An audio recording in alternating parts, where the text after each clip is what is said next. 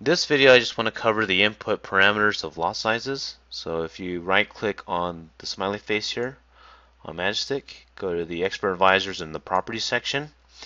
There's two different ways you can approach it. You can either have a fixed price or a percentage.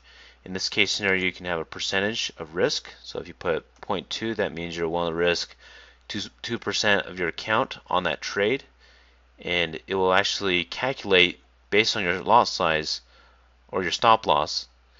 Will calculate the lot size that will enter the market. Okay, so I'm going to just change it back to 1 here.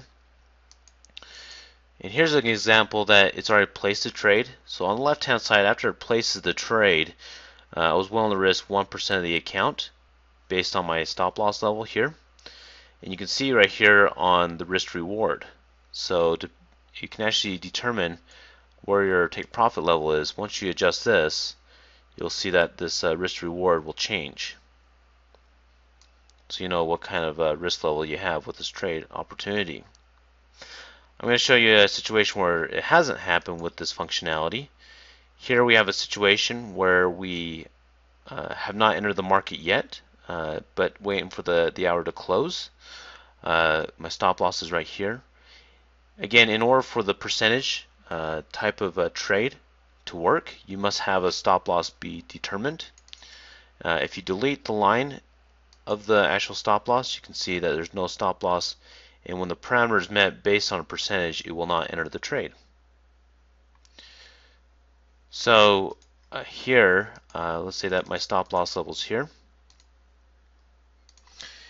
and based on the buy as sell command, if you drag it around, you'll see that the lot size will change. If the stop loss is closer,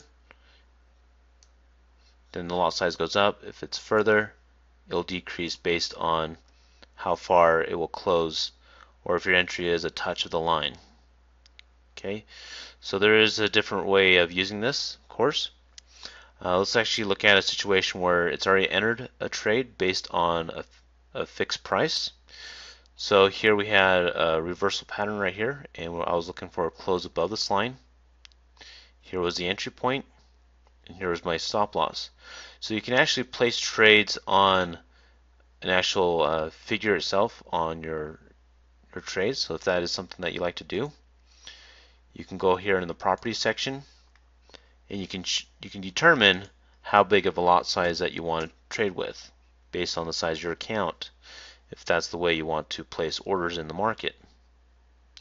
And all I have to do is save these settings. So I'm going to save the setting here on the 4-hour.